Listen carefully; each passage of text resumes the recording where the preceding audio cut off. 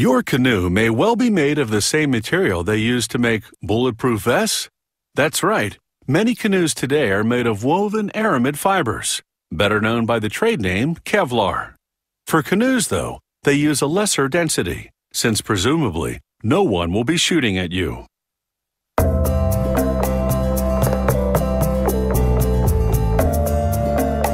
A Kevlar canoe weighs about half as much as a wooden or aluminum canoe, and it's virtually maintenance-free.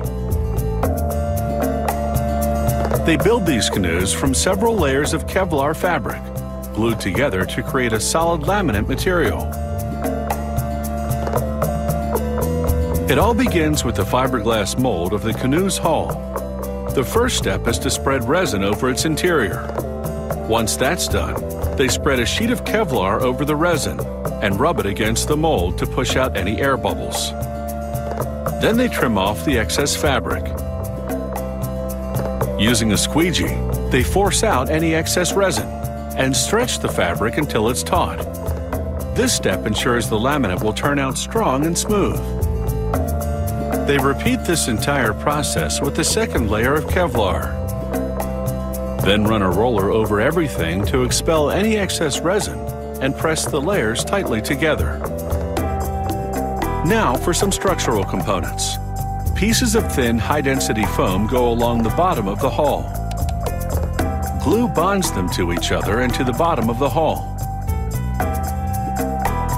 Using a machine called a hot box, they begin heating strips of foam to curve them. These curved pieces are called ribs. They reinforce the sides, adhering with resin. With the structural core of the canoe complete, they now encase it in a third layer of Kevlar. Once that's down, they prepare to bond everything together with vacuum pressure. They lay down a sheet of white fabric impregnated with a non-stick coating to prevent the vacuum bag from sticking to the surface. This mesh, called scrim, goes on next. It helps stimulate airflow during that vacuum process. Now they tape a plastic vacuum bag around the mold, sealing everything inside. Then they connect one end of a hose to the bag and the other end to a vacuum machine. The vacuum steadily draws out the air from within the bag, pulling the layers of Kevlar tightly together.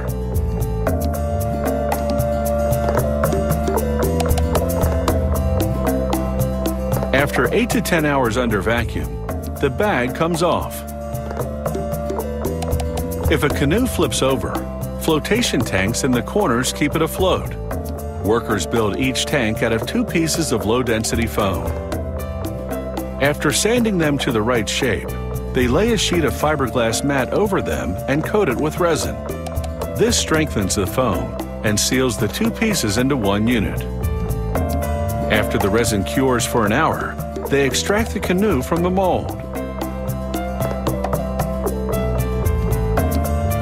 The factory's quality control inspector checks it over, and if everything's okay, applies a protective coat of resin. Once that's dry, they cap the edges with aluminum strips called gunnels, which keep the hull from folding inward.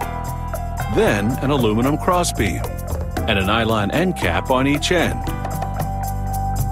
A wooden yoke for carrying the canoe upside down on land, and a wooden seat with nylon webbing.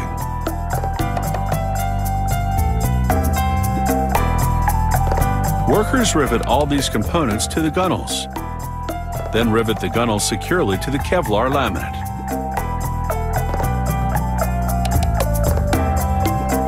This factory puts every canoe it produces on a digital scale to ensure it meets weight specifications.